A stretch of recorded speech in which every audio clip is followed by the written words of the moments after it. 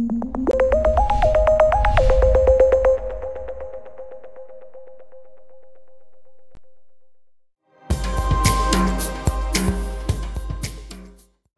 so irrigation, how many are new to the area? You've never used drip irrigation, because that's really what we're going to focus on. It can be a little tricky. So new, but you've worked with drip irrigation before? Well, yeah, but I'm putting in a whole backyard. Oh, gotcha. You're installing a brand new one. Yeah. Perfect. So we'll go over that. You'll want to take some notes on this, because I'll give you some stats on what to go for, how far you can go, how many emitters you can have, that kind of stuff. So just kind of quickly glance over that. So you really want to separate your irrigation into systems. And this is kind of a challenge for you folks with brand new homes. They kind of give you one valve, and then you got to go water the entire landscape with one clock, one valve, and it's hard to get the irrigation right. So I've got just shy of a half an acre up at Eagle Ridge, north slope on a hill. So I've kind of terraced the yard so I can garden more. I've broken down, the front yard has 4 different valves. I've got trees and shrubs on one valve. I've got the thyme lawn on a separate valve. So thyme lawns, I water that about once a week, something like that. I've got my container pots, we have lots of containers, big containers, like lots of them. I don't want to hand water those. And so I rigged it up to actually have a drip emitter. I'll show you which emitter I use for that. But I've got that on a separate emitter. And then I've got some raised beds that are up in the, kind of going to the front street. I've got that on a separate valve. So I've broken it out so I can isolate each system and water them individually. In the backyard, I've got exactly the same thing. I've got 2 flower valves, so I've got lower property because it's a steep slope. I went, oh, I don't know about the pressure going downhill that far. It drops maybe 20, 30 feet. So I'll put all the water down, all the flowers down here on one valve, all of flowers up here in the raised beds on a separate valve, so I can break it up. All the pots on one valve, and then all the trees and shrubs on a separate. So I've got 8 valves altogether in my yard. I've got 2 clocks. One to the front, one to the back. No, actually, I've got 1 clock. I just changed it this spring, and I'm playing with satellite-fed moisture meter, digital app. I can tell you anything about my drip irrigation from my phone. You do not want this in your own yard yet. That's what I'm telling you, because it is complicated. I am high-tech. I'm the guy that waits in line for the new Google phone or whatever it is. I'm one of those early adopters.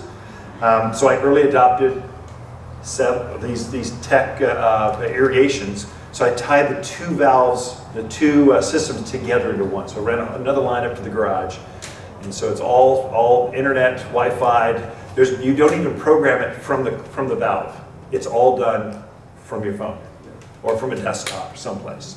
So that's how I've gone. And it has been awkward. I've killed a few things, adapting, learning how to use this thing. But I figure if I can learn how to do it, and it settles down, they get rid of the glitches, and they patch it the way correctly, well then I can share with my customers in a year or 2 the correct way, or I can advise them which clock to use, that kind of stuff. That's the goal, that's what I'm trying to do.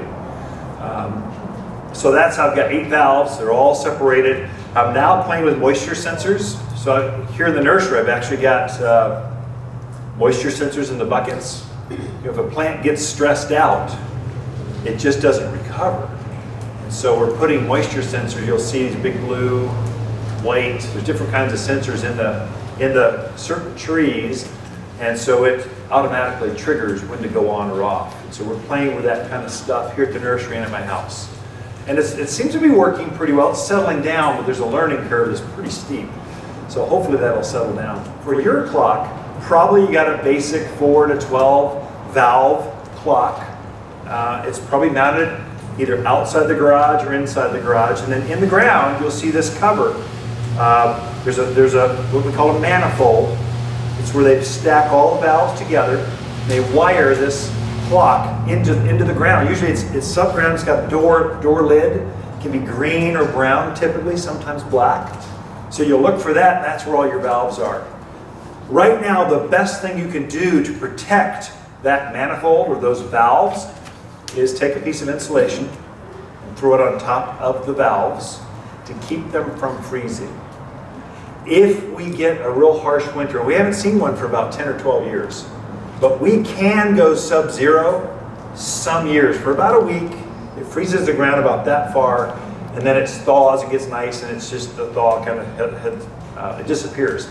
If we see that, you can actually have seen valves break, and so that manifold, you don't just replace the one valve, you replace the entire manifold. When that happens, so you got to cut it out, start all over, and put it back in. It's quite expensive. So what I do myself is I'll put a piece of insulation into a trash bag, tie it up, and throw it on top of, in that space above the door and the valves. I just protect it that way. And I've never had a valve freeze ever. Also, what I do, I'm a little bit early, in another month, in November sometime, I'll buy the mulch, the potting soil, or the shredded bark, stuff I'm going to use in the spring. I buy it in the fall. And then I'll take that bag, I don't use it yet, I just take it and I throw it on top of that valve box. And so now I've got this much soil with some insulation. I've never once, no matter how cold we get over the decades, I've never lost a valve, have any kind of breakage whatsoever. And that little trick works really well. And if you get the tan colored bags and turn it with the label upside down, you can't even see it in the yard. So it's kind of an easy trick that keeps you from having some issues in the spring. Because if you got to hire a plumber to come out and fix that, that's probably $400 or $500 to fix that whole thing. What about your piping from your box? Sure. How deep you should be? So the code says, so the Prescott code, or most of the cities, the code is 18 inches down. You got to bury the line. That's from the house where you stub out into your home plumbing to the valve box. I would say 18 inch. Once you get to the irrigation box, that manifold, you got all your drip line, this stuff coming out, this stuff does not break. It flexes. I would suggest, my thought, there's different takes on this.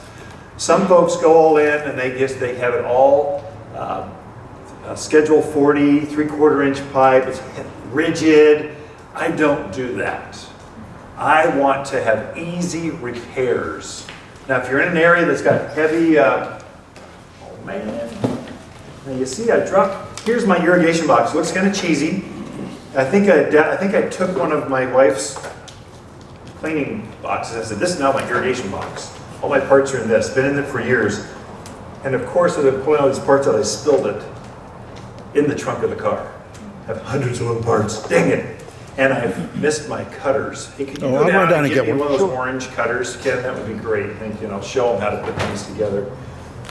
What I do from that manifold box, as soon as I'll bury that in the ground about a foot. I don't want my big old butt crack hanging up out of the air trying to fix all these parts. I want it pretty easy access for myself. Mainly it's for me. I don't care about code at that point. I want easy repairs because there is some maintenance to this. You need to tune it up like you do a car.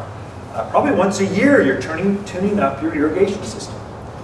And so this stuff I'll quickly come off and I'll be just above the ground. I'll barely bury this. I want to have easy access. When I add a plant, I'm a gardener.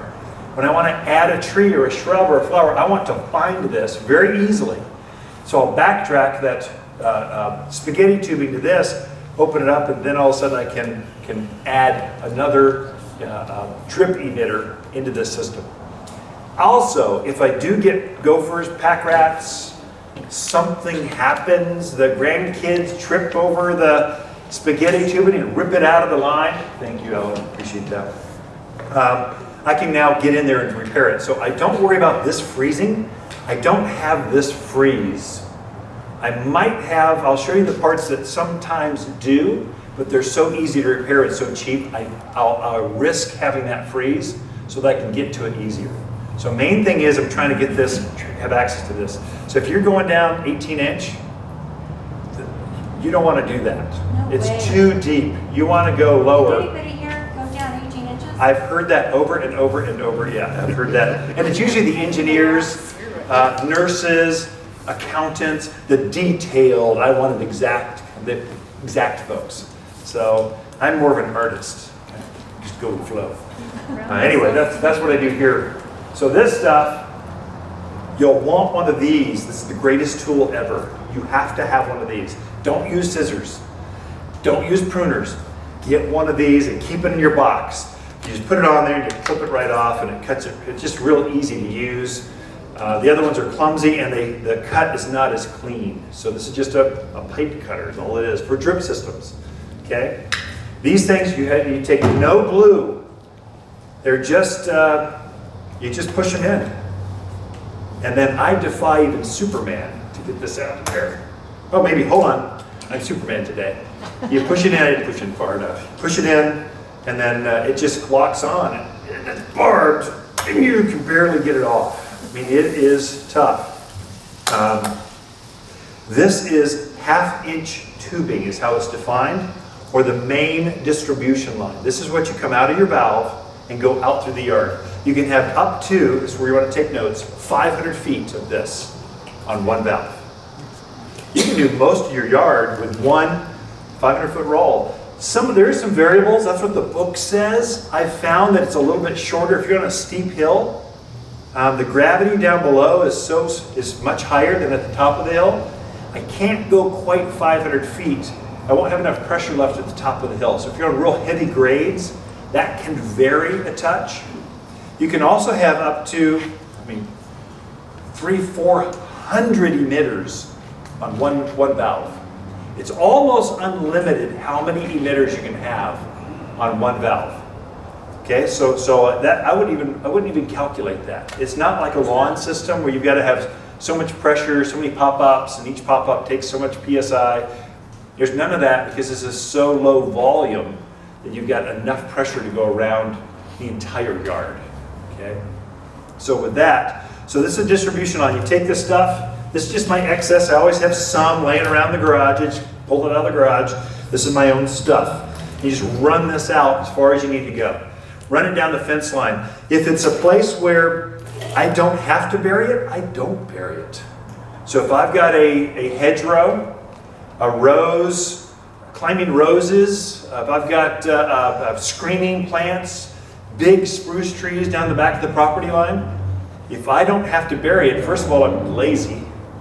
Secondly, I really want access to it very easily. I want to be able to repair it quickly. I want to see where the problems are, get in there, cut it out, put a valve, put a coupler, and fix, just like that. And so you will have some maintenance. This is not once and done stuff. Because there's no tape, there's no glue, you're just sticking it together. And then it is more exposed because it's up a little, it's up easier to access. You can get some gopher, pack rat, voles. You can have some rodents, basically, or what go after it. Sometimes javelina will nibble on this or dig around trying to find it and nibble on it for the water. Especially if it's really dry in the spring, you'll find those a little more damage then than there is during the monsoons. So just get it where it's easy to repair. Okay. The irrigation tubing that we use, we go after higher grade. I mean, we're a higher grade place. People shop for us for quality. That's our niche in the marketplace.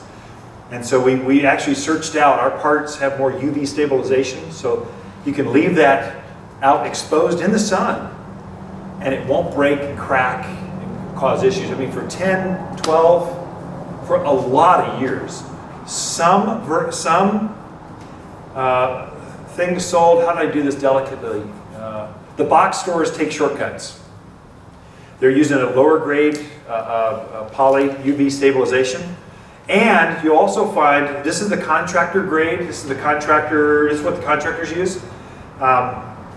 Sometimes you'll find, it's all called ½ inch, but there's actually a 0.52, 0.62, 0.64, 0.72. There's different sizes of ½ inch, but they're all defined as ½ inch.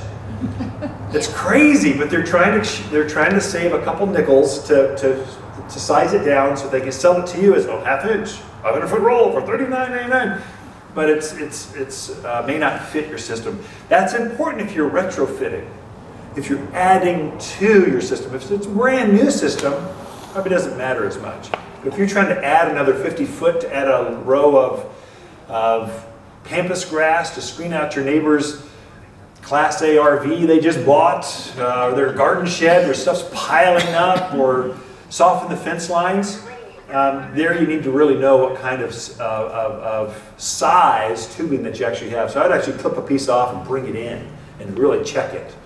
What we've done, because we're not the place for adding whole new systems, we're the place for adding to your current system. That's what we're trying to do. That's our niche. I don't want to be a hardware store and have 80 feet of irrigation parts. We have 4 feet. We just pick the best stuff, and we've got parts to help you fix and add to your drip systems. That's what we're trying to do here. Okay. So with that, all of our parts here, this particular LT couplers, they're made to fit any size tubing you have. So it's a 0.52, 0.64, whatever it is. It's got a diaphragm in there that collapses in on that tubing, so you don't have to think as much. You don't have to blunder your way through and go, dang it, wrong size, go back to the store again. We're trying to save trips and make it easier. It also, these are the parts that we use on the truck. So if we're planting for you, and you want us to add this new tree or shrub or whatever to your system, we don't want to be going, labor is expensive. We can't afford to run down the hardware store, irrigation shop, and figure out which one is right for you. So we're trying to go one part, it's on the truck always, it will fit, adapt, go, and the guys are out there in half an hour, just come and go. So that we're trying to be strategic for ourselves and also for our customers, okay? This is the main distribution line. After that, you'll also need one of these. And get this one. Okay, they make all kinds of hole punches, but this is the one that fits in your hand and actually punches easier than you just punching a hole. And you just distribute. So you went out 100 feet to a new fruit tree, 2 new cherries you just planted. Now you got to get the drip part from this main distribution line out to what we call the spaghetti tubing. So there we've got, this is called spaghetti tubing because it looks like spaghetti. And from there, let me see if I pull my parts here. You'll see how clumsy I am here. Yeah, look at that, I did good. There you've got a coupler. Did she bring one to me? Let's see. So this is a coupler, you just simply throw that on. Again, no glue or anything. So this just gets you access, allows you to get the spaghetti tubing into this hole you just punched. All of a sudden you're in, you'll run this, you're getting this within 10 feet or so of your plant. You can go, I found you can go up to about 25 feet with the spaghetti tubing. After that, you lose enough pressure where you need to actually put a T and take more of the distribution line, get it closer to your plant. But if you're within 25 feet, you can take this spaghetti tubing and run it out to that plant and be just fine. I've had up to, I'm actually stunned how many emitters I could have on the spaghetti tubing. It's surprising, and water still comes out. You'll know that you went too far when you turn the drip system on and water's coming out of this emitter, this emitter, this emitter, at the end of the line, no water. And oh, oops, I don't have enough pressure to get the drips out of these emitters at the end. So then you need to actually take more distribution line and then run it over closer to that tree or shrub or rose garden, whatever it is, okay? Get it close, basically. And then you can go to this. This is pretty forgiving. From here, you'll take your drip emitter, and this is 2 gallons per hour. The system has to run for an hour, and you'll actually have 2 gallons of water if it's been running for an hour. This is really difficult for my Southern Cal folks that are used to shrub or older Phoenix area folks, used to flood irrigation or bubblers, flooding kind of irrigation. There you run your systems for 15 minutes, and you've got this much water sitting on the flower bed or on that part of the garden. We don't do that here because it's not very efficient. You get more evaporation, you're not as strategic with where the water goes, you're just kind of slopping it around. You do that kind of irrigation where your water bill is very cheap. You can just kind of slop it around, I got enough money to double down on that. Here we don't, the bill is more expensive here. So you want to be more strategic. So here we take this emitter, we plug it in, and you kind of get it close to the root balls. You kind of throw it right in there. Get it close to the root ball. You got a brand new plant, like this is a cotoneaster, this is our native cotoneaster. Here I would add this to my tree and shrub valve. I would take an emitter and I would put it, probably just one for a 5-gallon plant, maybe 2 if it's a tree or something. And I would water this native, even a native I would water for a year until it gets rooted out. And then what I'll do is I'll bend this over and tape it. And for my head, I'm a gardener, I like to nurture plants. I want to bend it over so I could have access to it later if I wanted and unbend it and have it back out. But a native should only need irrigation for a year. Then at that point, the roots are out far enough, it can go by itself. I have never once with my natives undone one of these. It's just for my peace of mind. I could go help it if it needed help, but the plant never needs help because it's a native. For my more ornamental plants, I'll keep that on there, especially bigger trees. Let's say I've got a big maple or an aspen grove or lots of ornamental grasses there. I might actually, 2-3 years later, I might actually clip that off. Then I'll add a T to that plant to get rid of some of these parts so I can see stuff. They make a spaghetti tubing T. Just give valve a emitter here, here, and here. So with this, what I do is, because the plant's grown and the roots are getting larger, and I've got that first emitter for the year or two right at the base. Well, now the roots are way out here, and what's at the base is big anchoring roots. They don't actually take in any amount of water. They're just there to keep the tree upright. That's it. They are unable to take in food or water. And so what I'll do is I'll just modify this. I don't change my valves or anything. I just modify. This is how I do it. I kind of get it prepped. So I get it all right. I'll make a circle, and I cut the circle in 2. So I get it the right spacing. Just some quick shortcuts. And then I'll take remember this is my main distribution line, coming out this way. This is where the emitter was. So I just snipped off that last emitter, and I'm putting on this new emitter, and I'm adding 2 instead of 1. And you can add 2 or 3 or 4, and now I can add emitters. Do I have enough? Let's see here. I'll take this one.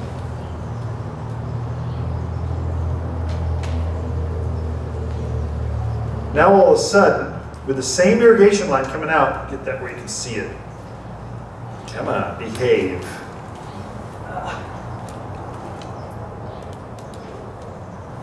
Now all of a sudden, where I had 1 emitter right here, now I can come out and now I've got 2 emitters.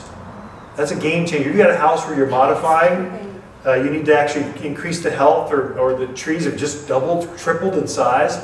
You need to do this and maintain the system or maintain your plants and increase the water, because as a tree or shrub is bigger, it's going to need more water to keep it healthy and to keep it going. And then do you just keep that around the drip line of the tree? I keep it at the drip line. Yeah. And what I do is I'll try to modify. I don't try to lead the roots.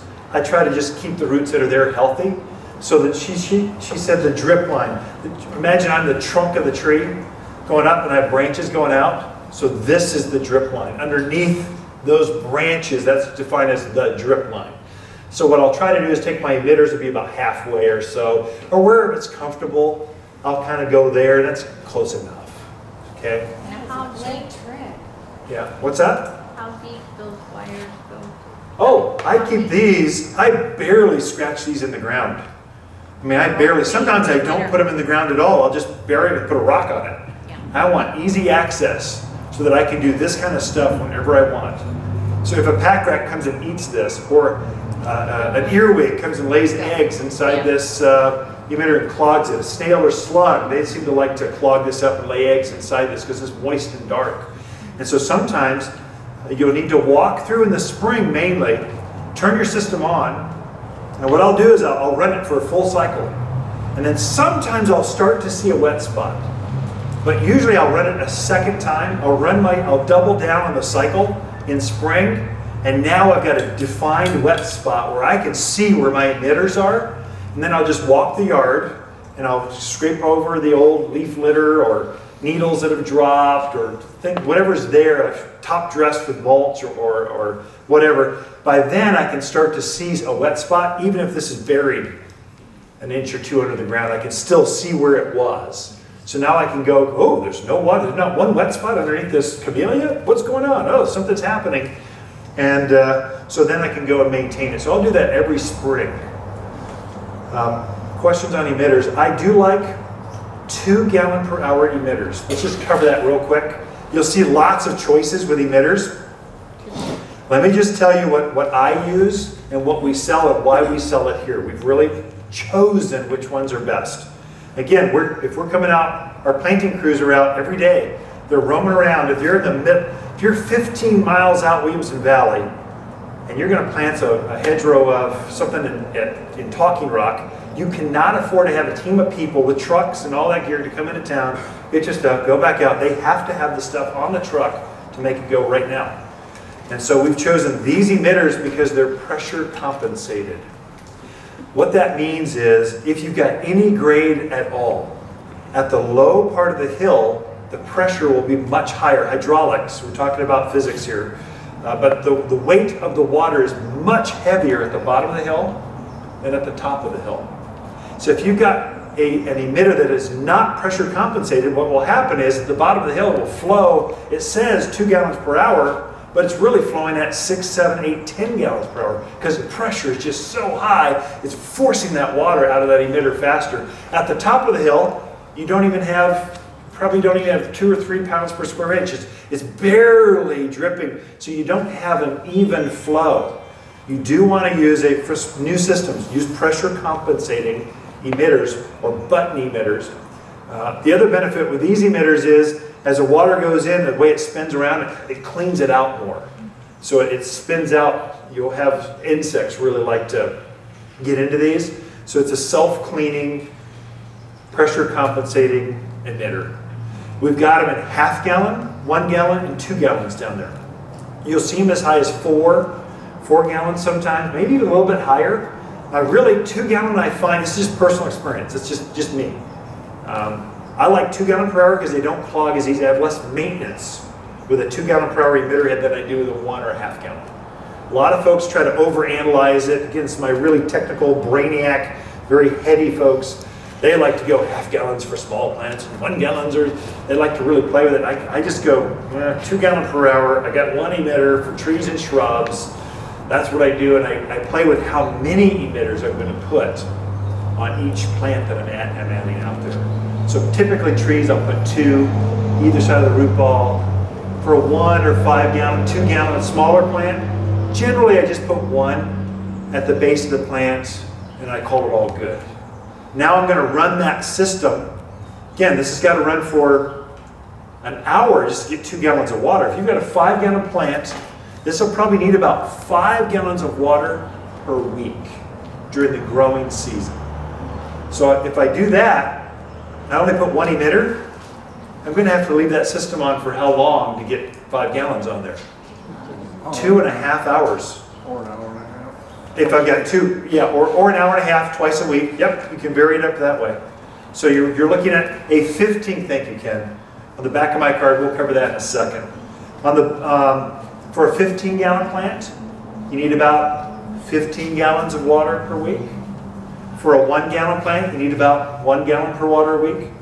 For a 2 gallon plant, guess how much you need? About 2 gallons. We're trying to simplify these, make it easy, so you can do the math real quick. This is difficult for my Northwest folks. Oh, you poor people. Oh, poor folks from Seattle, Portland. Well, it rains all the time. I shouldn't have to have a water. Well, yeah, you've got a water now. Yeah, you got to do that. And when it rained this year, we had more rain than ever. Yeah, it was all at once though. It wasn't over the whole year. You gotta fill in the gaps. Midwest folks, they never water ever. They've never watered. They just plant it and it goes, and nature just takes care of it. It's all fine. And then my Phoenix folks, they are heavy clay soil. It's just harder for them to adapt to mountains. Just you got to think local, how the mountains are working. Our systems are coming on usually the end of April, May. That's when our last frost date is. I typically turn my system on, or I'm modifying it to add more water. I'm watering at the regular growing. My growing season starts in April through October, middle of November. That's our growing season here at this altitude, okay? If you're a little higher altitude, you know, Highland Pines or Groom Creek or something, maybe it's a little bit shorter, but we're only talking a week. Maybe it's May to middle of October. We're basically the same. If you're real low elevation, coming in from Cottonwood or Camp Verde or Kirkland, Skull Valley, this 4,000 foot level, maybe it's a little bit longer. But we're all basically, we're zone 7. With a frost date of Mother's Day is our last frost, and Halloween is our first frost. You think of those holidays, that'll help you go, oh, when do I have to think about this freezing? When do I have to maintain that? When do I have to turn it on? When do I have to think the plants are actively growing and I need to nurture them a little bit more? Okay? In the winter, we're going to water. In the summer, we're going to water. In the spring, we're watering 12 months out of the year at this elevation. We're such a mild climate. Even in January, you should be watering. I can't emphasize this enough. It's hard to believe, I understand, but we just don't freeze. Last year, we had a lot of kill-off. Lots of people lost plants. Now, that's good for my family because I'm putting a kid through grad school. They had to replace the plants. But for my friends, I don't want that for you all. I want you to have healthy plants because you know what to do. So if they had watered a couple times a month through winter, that's enough to keep plants healthy. You just want to keep that water in the structure of that plant. It's hibernating, but the antifreeze that's naturally occurring inside, let's say this cotoneaster, this has a lot of antifreeze in it. It'll go down to minus 40 degrees. Crazy man cold, evergreen. It has white flowers, red berries. It's a great plant for it. It naturalizes. It's related to our native one, only this one gets big. If you want to screen your neighbors, if they scream too much, the kids are like out, if they got, I don't know, whatever they're doing out there you don't want to see, you got a brand new hot tub, you want your neighbors to go away so you can dip however you want. This is the plant. This is the one you want. It gets up like this tall, by this wide, solid evergreen. If you don't water this in the winter, the antifreeze that naturally keeps it where it can go down to minus 40 will start to fade back to the heart of the plant. So it'll actually sacrifice the tips to keep the core or the heart of the plant alive. So we call that winter burn or winter kill. So the plant was dry when we got a real dip, and so it kills off the top. If it gets bad enough, last year we didn't have rain from November through June. That is a long time, and it was a warm winter. I've never seen it that warm, if winter can be warm. I mean, it was warmer than normal. So plants didn't shut down, and it had no naturally occurring moisture. Those folks that didn't water some of their landscape, they lost entire portions of their landscape because it was dry, just winter kill. If they had simply watered a couple times a month, they would have had no kill. The plants would have flushed out in spring and been beautiful. So that's one little thing. If you got a whole lot of plants and you just don't want to turn your drip system on in winter, water them by hand. Just go out on a nice day, even in January after a storm. It's going to be nice. The next week it's going to be bright and sunny and warm. Just go out and water. Okay, that's the thing I can tell you. So water our growing season. Now you want to look on the back of that house plant, the business card. You'll see growing season and winter watering on the back of that card. And that's made to actually tape inside your irrigation box as a help. When do I turn the system on? When do I modify? When do I adjust my clock? So you're watering April through October at about once a week for established plants. Established. New plantings, their root structure is just smaller, so you want to water those about twice a week. Okay? What I tell folks is if you've got a whole lot of established plants out there, set the clock up for the established plants. So water them once a week. And then go out and water by hand once, and add to that new plant you put out there, water it by hand once. So that's kind of a little trick that you can adapt a fully mature landscape with a few new plants. Water by hand makes it easier. Question? Does 10-year-old butterfly bush need to be watered? 10-year-old butterfly bush, does it need to be watered? Yes. Huh? If you want it to bloom Okay. and be pretty. Okay. If you want it to be mangy, kind of native looking, probably not as much. And I would say you need to fertilize that. If you want, anything that blooms, it takes a lot of energy, a lot of food to create that flower, especially a lot of them. And I think the butterfly bush can become too big, too woody, needs to be cut back at roots. Yeah, I would keep it on I would treat it like a tree or a shrub. That's how I would treat butterfly bush. Lilacs, forsythia, quince, all those bloomers, I would treat them like a tree or shrub. Don't put them on their own system. I just treat them like every other big, deep-rooted plant out in the yard. Yeah. What about watering fruit trees, like 4 to 6 inch fruit trees that are 2 to 3 years old? Nice, that's good. Once a week. So establish plant once a week. Here's the secret though, you need to water them once a week, but you don't want to just cycle. I see too many new folks coming in where they're watering 15 minutes every day. And so you see this play out when the monsoons hit. You'll literally see trees blow over because the roots are so shallow and so few. Or when the fruit trees load up with fruit, they're leaning a little bit, and they've been watered very frequently, but not very much, you'll see the tree actually fall out of the ground. It'll literally fall over, and the roots pop out of the ground because the roots were never trained to go deep. When you're training your plants, you can train them how deep to be more hardier. You just have to force that water come out of this, push it deeper into the ground, and so the roots follow the water and go deeper in the ground. If you're watering 15 minutes a day, and it's a 1 gallon per hour emitter, it's like a quart a day. That's not very much water for a tree or a shrub. It's hardly enough water for a flower, a little tiny rooted thing. So you need to actually run that system probably more for like an hour, 2 hours at a time to push that water down deep enough so the roots are deep. If it's real shallow, you'll water that drip emitter will penetrate the soil about that much. And so all your roots will be just barely underneath the ground. And so that's when you get issues with drought, wind, fruit harvest, that kind of stuff. How many gallons of water does a fruit tree need? Try to think in terms of, I don't know, no one can tell you. You got to kind of do that gardener thing and kind of guesstimate. Okay. I would say you need at least 2 emitters, or at least do this to 3 emitters. He's got bigger fruit trees. These 3-4 inch are like this big. So that's good. That's a good producing size too. I'd probably take 2 emitters to 3 emitters, and I'd run it 2-3 hours, probably a couple hours, something like that. That would be a healthy amount of water for that, for fruit trees. 2 gallon? 2 gallon. I like 2 gallon. Everything in my yard is 2 gallon per hour. Everything. Just because I don't want to maintain them. All my trees and shrubs are on this. For my containers, I have a special, here's my box. For my containers, I use this one. This is the greatest emitter ever. If you've got raised beds, big pots. I grow a lot of trees, shrubs. My tomatoes are grown in pots, great big glazed pots. I like this one. This one actually is used. You come off your distribution line, so this main line, punch into that, I'll come out to the pot, and then actually it goes on this barb right there, and then I poke it in the middle of the pot, so I'll just poke it.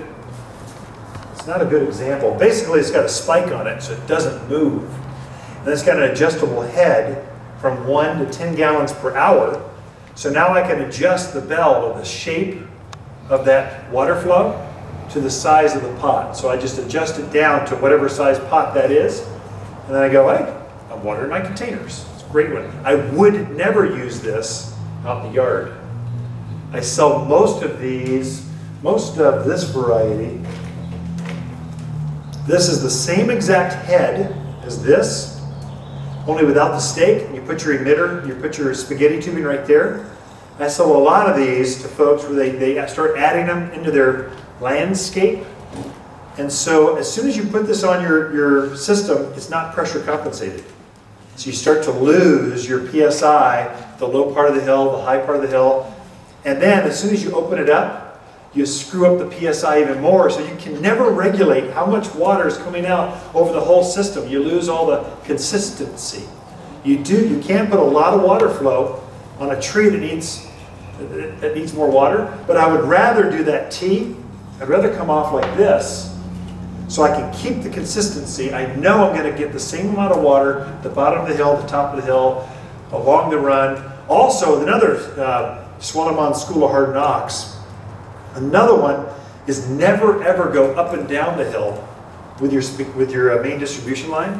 This stuff, don't go up and down like this. I made that mistake. You want to go sideways like this. So at the top of the hill, the bottom of the hill. So some of you aren't on hills, it doesn't matter, but a lot of us are. We're in a mountain town. So if you run it up and down, this way up and down the hill, you can never get that pressure right. It just really screws up the PSI coming across the irrigations. Because to go across, horizontally across the hill, just trust me, it'll save you a lot of headaches. And modifying the entire system back to this way. Yes. So Nancy has a question online. Yeah. Hey, Nancy. She says, can you run a drip system if you have a well? My concern would be the pump for running so long. Yeah, well, okay, so wells. Yes, I've had a lot of wells, a lot of properties with wells. Yes, you can do drip system. It's actually more efficient to run drip systems with wells because the water flow is so low. You're typically going to run these systems at 15 to 20 pounds per square inch, so you actually got to reduce the pressure. You're not running them at 35, 40, 50 pounds per square inch like you are your house pressure. So your house, when you turn on that faucet, typically it's 35 to 50 pounds per square inch. We need to get that lower for drip irrigation or micro irrigation. You want to lower that down to anywhere from 10 to 30 pounds per square inch. That's the reason we don't have to use tape. We don't have to use glue. We can just poke it all together because it's at low pressure. So if it's at low pressure and you're coming off a drip system on a well, you hardly have any kind of flow. So your booster pump and your pressure tank will easily, and you've got both of those in your well house, your booster tank and that pressure pump will easily handle a drip system without even trying. Some of you are on really old properties and the wells used to be really shallow. I mean, it used to be expensive to drill wells, so we take shortcuts whenever you can. Like the well here on the property is, I think, only 100 feet. It's really shallow. But this is Iron Springs Road for a reason. Every time you dig a hole, water starts flowing up out of it. It's like crazy. Like this building is on special floating footers, helical piers, because I literally right here sank a grader, huge grader. He started to disappear under the ground because he hit the groundwater and we had to have a track hoe pull him out and then relay no more footers. So the water table is really high right here. So when it rains, it goes up to about 10 feet. So we've got water all the time, pretty easy to get to. But some of you, like Granite Mountain, hear everyone whining about, my well's drying out, oh, my well's drying. Those are old properties where they took shortcuts and never drilled the hole any deeper. You can't deal with a 50-foot well and then have buildings everywhere. That's old school thinking. So anymore, they're digging wells hundreds of feet. In Chino Valley, they're going down to the second. There's two water basins there. There's the big Chino and the bigger Chino, whatever. But at several hundred feet, it's almost a lake of water underneath there. If you're in the upper water basins, you can run dry. So drip system's a way to go if you're doing that, because it's much, much more efficient. If you're on city water, you've got expensive water.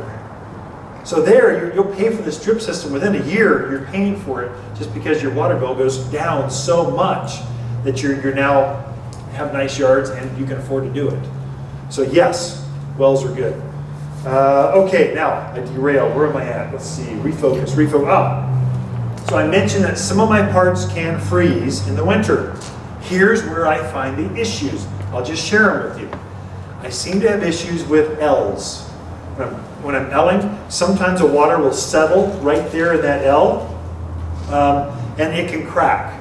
So in the spring, when I turn the system back on, I go, oops, I lost one. Well, for $2, $3, $4, I go click, click, put it on, and it's fixed.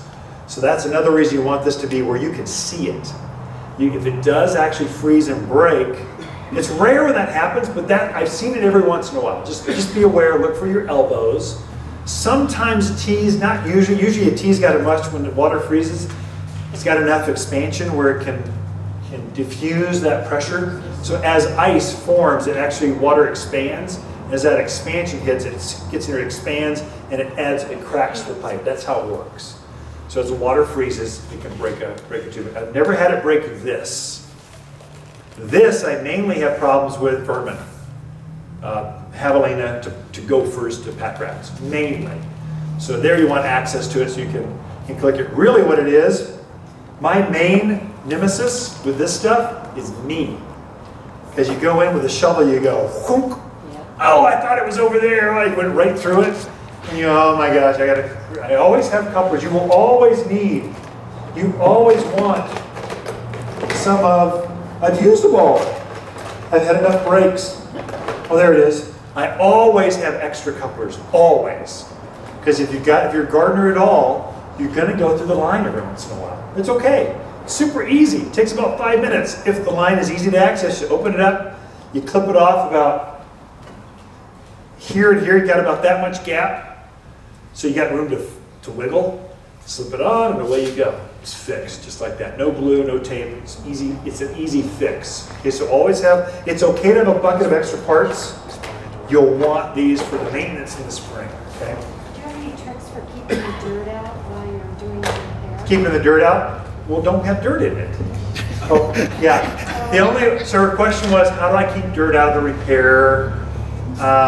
Let's just cover that. That's a good point. Generally, I try to dig back a little bit further so I got a little more room to maneuver. That means you got to move a little more rock, a little more to free up the space. That's the only true way to clip it off and get it in together. It also gives you more elbow room to kind of maneuver things. If I do get a lot of dirt in it, I usually have an end cap, a figure 8 end cap at the end. Look at that.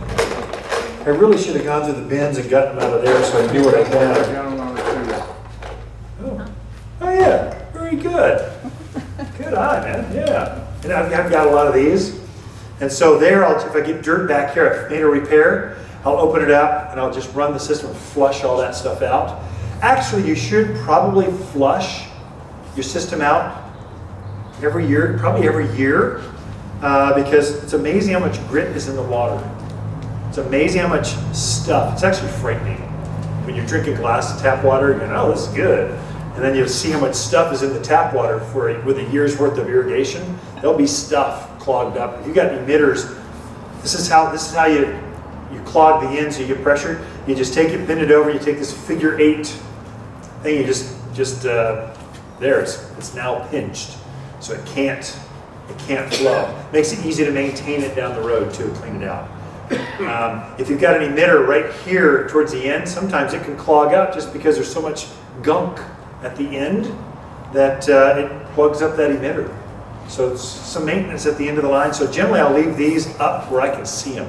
I'll try to deadhead this behind a bush or something where I can easily spot it later because I know I'm going to want to maintain this.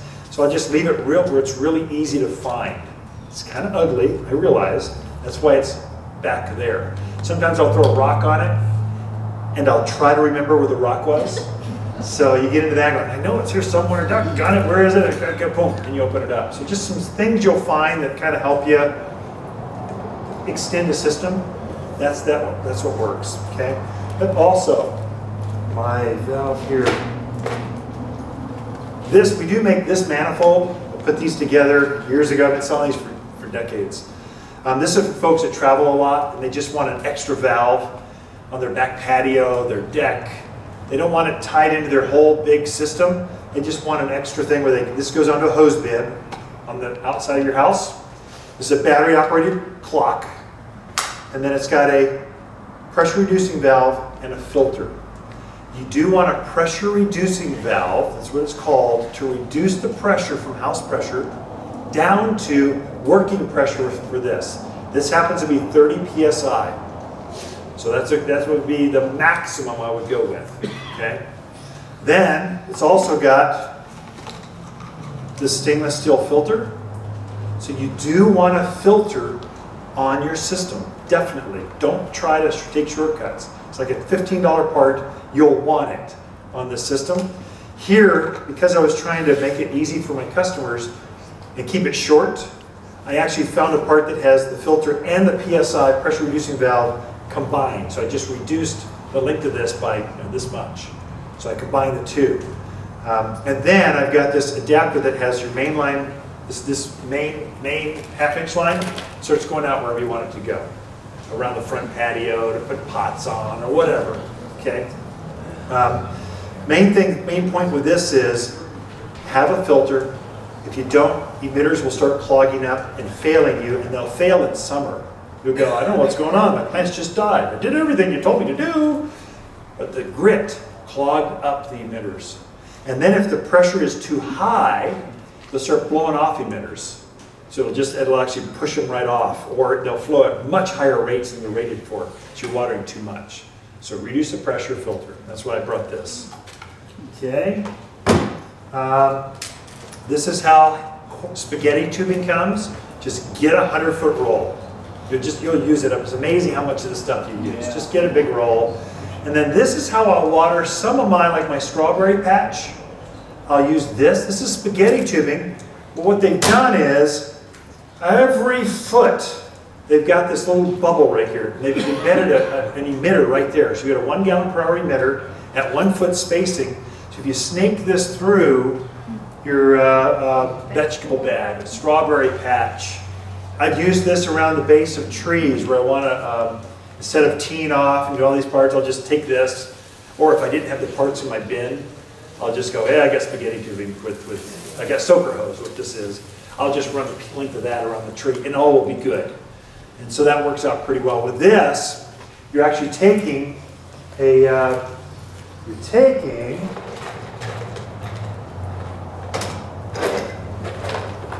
is really awkward. There we are. There we go. You're taking this. You're taking your main line, this main half-inch line, you get it close to the bed, you poke your hole in it, then you take your coupler, you poke it in there, you poke it into your main line, and you run it or snake it through or run it through. I actually water my thyme lawn with this. I went through every 3 feet, I think, is what I did. And I buried this just underneath the ground. And then I have half-inch line on the edge of the patio. And I took this stuff and I ran it to the end of that bed, that thyme lawn. And I buried it with about 2 inches of soil. Then I ran it. Wherever I saw a wet spot, I did a thyme plug. And that's how I got my thyme lawn going. So super efficient watering. And then super low maintenance. When the kids left for college, I went, I am not mowing again. Pull the lawn out. Let's face it, you're not playing soccer and baseball with the kids on the lawn anymore. It's now a patio. It's like a secluded courtyard with thyme lawns, and containers, and running fountains. It's beautiful. We spend most of our afternoons there because it's so pretty. I watered most of the thyme lawns with this. Trees and shrubs with drip emitters, like I showed you before. So with this, I'll just run it out, pin it down, and at the very end, you'll need to put a plug in it. Yeah, very good. Yeah, otherwise you don't get pressure. How far apart those little bubbles things are? So they're 1 foot centers. So these old emitters are 1 foot. So you space it out that way. But at the very end of this, you need to plug it either by pinching it like that, or you'll need some of these. It's called a goof plug. It's just a plug. It just plugs up a 1/4 inch line. Or they call it a goof plug, because when you actually accidentally pull this out of your main line, you go, oops, I goofed. You can plug it up. So it is quite effective. So every system needs at least about 20 or 30 of these as you goofed it up. It's just, you're going to find you're going to need them. So just get a whole cart of 10 or whatever, because you're going to use them. That's how you use drip soakers. I've done rows of tomatoes. I've done my potatoes with these. Strawberry beds and thyme lawns, what I'm doing now. So it's a great source for if you need a lot of emitters or a lot of spacing. And each emitter will make a wet spot about that big. Let it run. Okay. Yeah. Do you prefer that to the hose that's already porous and the whole hose? Like this stuff? Yeah. So this it's like the spaghetti tubing too. Oh yeah, I do prefer. Yeah, that's right. So they grind up tires and they make this porous soaker hose. I don't like that. I don't find as much consistency if you're taking long runs. So at the front of it, it's much wetter than at the end. I find I get much more consistent patterns of water. If you need, I can go up to about 25 feet with this and still have the same water coming out at the end of the thing as I could. I could never go more than maybe 10 feet with the porous stuff. Because I traded in my garden, and it's like when you got to the end, it was like lining up. Oh, interesting. It didn't. You'll find things like that happen. So part of this is School of Hard Knocks. I'm just sharing some stuff I've seen over the decades of my personal gardens. And we get the parts that are easier to use, just so you're not struggling as much trying to figure which parts to use. Okay. So there you go. This is the easiest drip system ever. It's just soaker hose. This is drip irrigation. It comes in like this, where it has the big round up tire kind of stuff, porous stuff. You can just snake that through and go, turn it on a hose bib and call it good. That's a good way to go too. That's how I start wildflower beds, that kind of stuff. I just use this going, I don't want it permanent. I just want temporary. I'll just take this and I'll throw it out, snake it through that wildflower patch. I'll turn it on. Wherever I see the wet spots, that's where I put my wildflower seeds. I'll water it for a year. Once it's done, I pull up the hose, I let the flowers go by themselves. There's different techniques, different ways to take care of different garden projects. Okay, we're down to the portion where we just do Q&A. Did we get it all? So 500 feet on one system. You can go, I've gone almost up to 500 emitters on one system. So it's amazing. Depends on the grade. Use pressure compensated. Don't use flag emitters. Some of these easy. Don't use adjustables, except for on your container pots. Container pots, I do use that stake. The stake emitter I showed you, wherever that is. Anyway, I showed it to you already. Anyway, where did that thing go? Here it is. I was doing an example with this. Use that for containers. It's the greatest one ever. I don't use it for trees and shrubs. What else? Freezing. Make sure it's easy access. You can maintain. Here's one other last trick I use, because I've got 4 valves in the backyard, 4 in the front. It means I've got 4 main lines for these going in. I don't bury these individually. I make a trench. Again, I'm lazy. I want shortcuts whenever possible. I trench my yard, which is a pain. That is back-breaking, grueling work.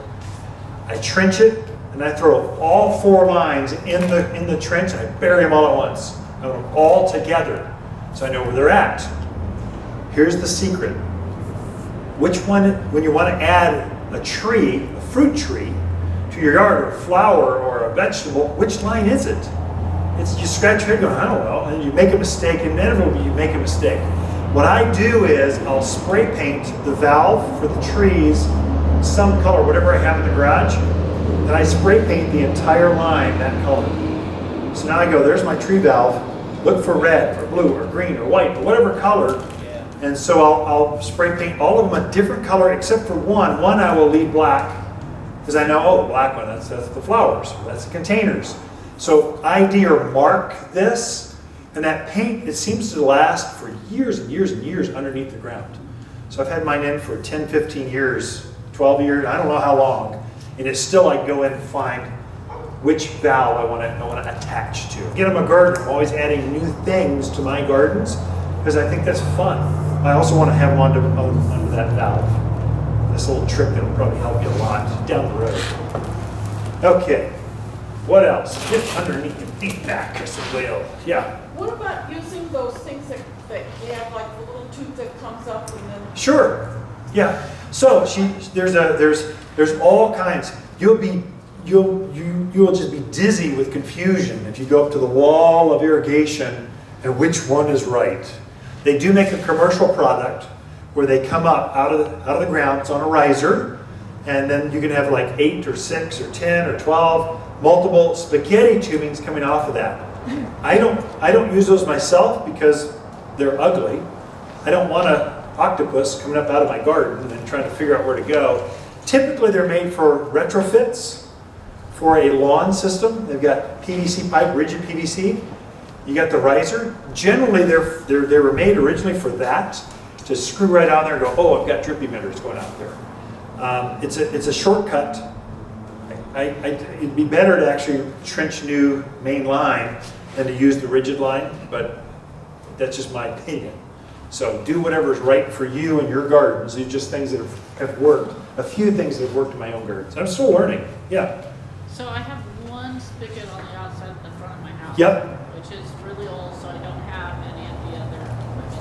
Now, if I took one of those that you made and have multiple spigots on it, you know, so I could still have a hose. Yes. The pressure still be okay? Yeah, it would be fine. Because you're not, okay, so what she's got, she's got an older house, only has one spigot coming out the front. She's going, how do I use that for multiple valves? Did you get that right? And still have a hose. So the easiest way, if I just want to do flowers or vegetables, they make a Y that comes off. Put this on one, put the hose on the other. Boom, you're set. I've had one that had like 4 at one. Yes, they do actually make them where they come out with almost unlimited. They actually make clocks with unlimited. With like a 2 valve, they got a switch. They're more complicated. You got to program A and then B and over this way.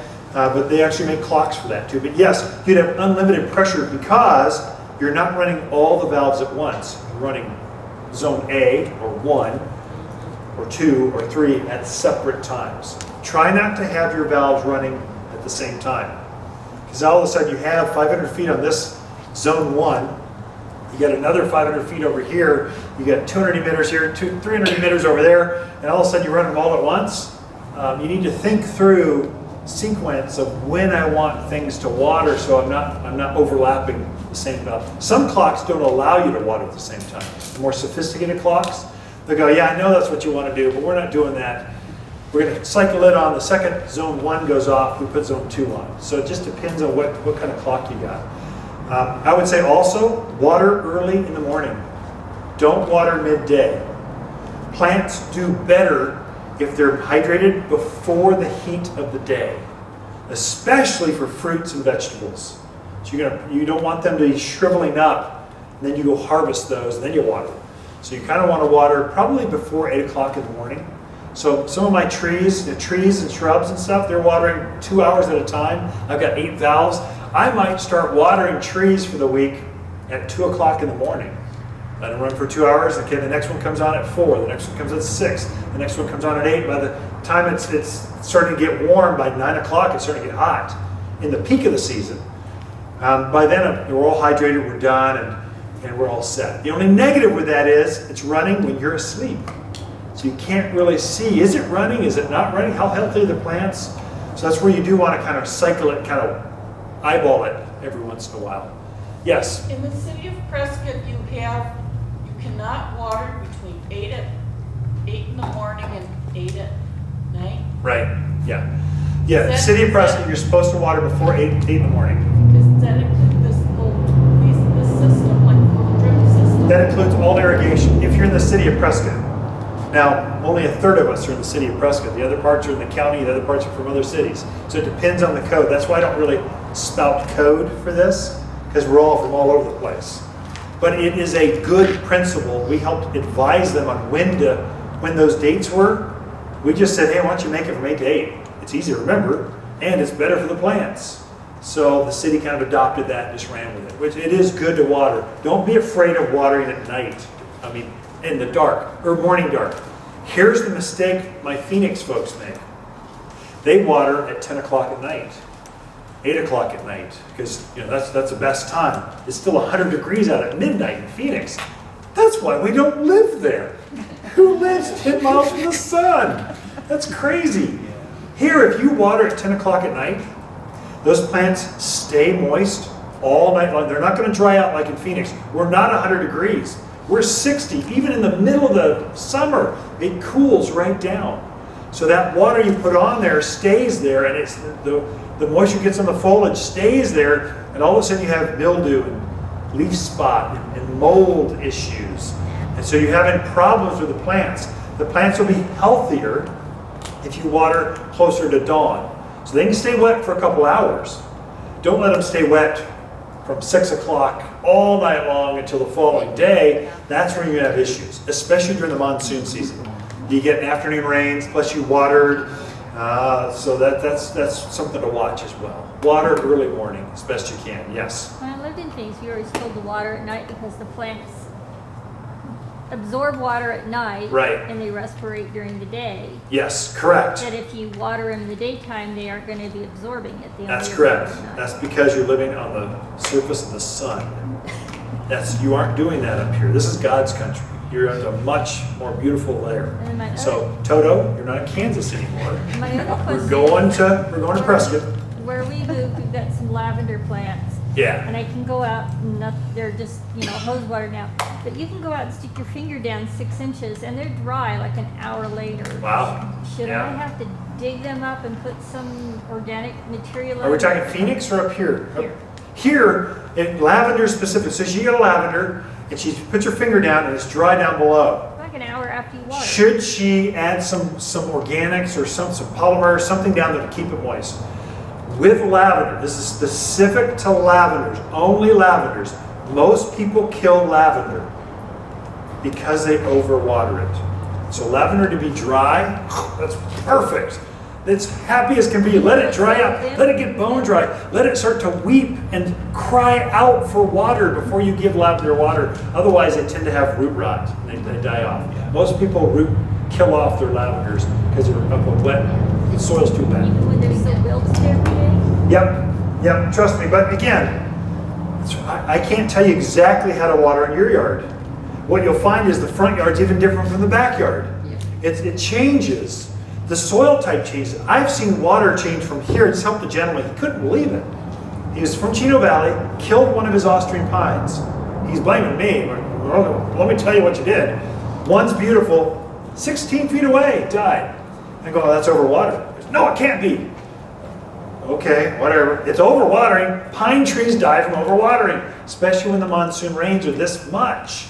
And so that hole doesn't perk, doesn't drain as fast. As 16 feet away, this one perks, that one doesn't. He put too much water on that one, and it was okay on this one. So that one died, this one didn't. We're going to replace the plant for him, that's okay, but I want you to be smarter before so you don't kill the next one. So that, you just got to think, the holes change side by side. I've seen it. One rock shelf, one caliche layer, a hard calcium deposit, all of a sudden changes the drainage, so you're overwatering stuff. So kind of watch, some of that kind of stuff plays into it. So I can get you close. The back of that business card, tape it inside your irrigation box. It'll at least tell you when to cycle your system on, when to go to winter watering, when to go to other watering, okay? And then kind of get you close on how much, okay? Look for the PDFs, those handouts. We'll go over details of all the distribution, how much, all the formulas. It'll tell you all of that stuff. But at least we got a one-on-one time. With that, I'm going to say sayonara to all my folks on Facebook. Thank you for tuning in, and especially our well-watering folks. And then the rest of you, if you want, you're welcome to leave. I will not take offense at all, but I thought it would take a small enough group we could walk about, show you some plants if you want, some new things, and some fall and winter things you can plant now that do well. We can even talk how to water those things if you want. Very informal, okay? Thank you all. You can clap. Go ahead.